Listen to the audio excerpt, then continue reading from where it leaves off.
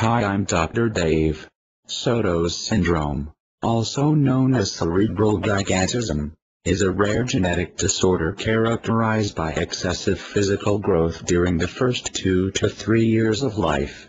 The disorder may be accompanied by mild mental retardation, delayed motor, cognitive, and social development, hypotonia, low muscle tone, and speech impairments. Children with Sotos syndrome tend to be large at birth and are often taller, heavier, and have larger heads, macrocrania, than is normal for their age. Symptoms of the disorder, which vary among individuals, include a disproportionately large and long head with a slightly protrusive forehead, large hands and feet, hypertelorism, an abnormally increased distance between the eyes, and downslanting eyes, clumsiness, an awkward gait, and unusual aggressiveness or irritability may also occur. Although most cases of Sotos syndrome occur sporadically, familial cases have also been reported, characterized by overgrowth and advanced bone age. Affected individuals are dysmorphic with macrodolichocephaly, downslanting palpebral fissures and a pointed chin. The facial appearance is most notable in early childhood. Affected infants and children tend to grow quickly. They are significantly taller than their siblings and peers and have an unusually large head. Adult height is usually in the normal range. However, people with Sotos syndrome often have intellectual impairment, and most also have behavioral problems.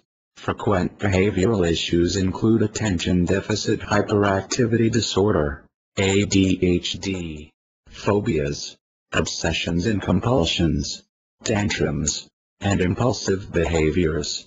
Problems with speech and language are also common. Affected individuals often have problems with sound production, stuttering, and a monotone voice. Additionally, weak muscle tone, hypotonia, may delay other aspects of early development, particularly motor skills such as sitting and crawling. Other signs and symptoms of Sotos syndrome can include an abnormal side-to-side curvature of the spine, scoliosis, seizures, heart or kidney defects, hearing loss, and problems with vision. Some infants with this disorder experience yellowing of the skin and whites of the eyes, jaundice, and poor feeding. A few people with Sotos syndrome have developed cancer, most often in childhood, but no single form of cancer has been associated with this condition. It remains uncertain whether Sotos syndrome increases the risk of specific types of cancer. If people with this disorder have any increased cancer risk, their risk is only slightly greater than that of the general population. Mutations in the NSD1 gene cause Sotos syndrome. The NSD1 gene provides instructions for making a protein that is involved in normal growth and development. The function of this protein is unknown. However, in the Japanese population, the most common genetic change leading to Sotos syndrome deletes genetic material from the region of chromosome 5 containing the NSD1 gene. In other populations, small mutations within the NSD1 gene occur more frequently. Genetic changes involving the NSD1 gene prevent one copy of the gene from producing any functional protein. It is unclear how a reduced amount of this protein during development leads to learning disabilities, overgrowth, and the other features of Sotos syndrome.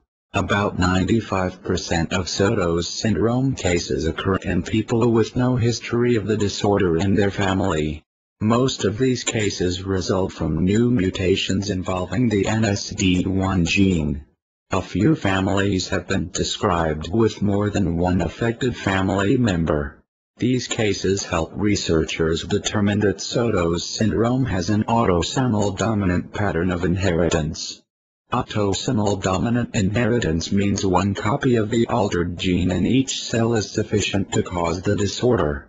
Unfortunately, there is no standard course of treatment for Sotos syndrome. Treatment is symptomatic. Sotos syndrome is not a life-threatening disorder and patients may have a normal life expectancy. The initial abnormalities of Sotos syndrome usually resolve as the growth rate becomes normal after the first few years of life. Developmental delays may improve in the school-age years. However, coordination problems may persist into adulthood. Thanks for listening. Goodbye.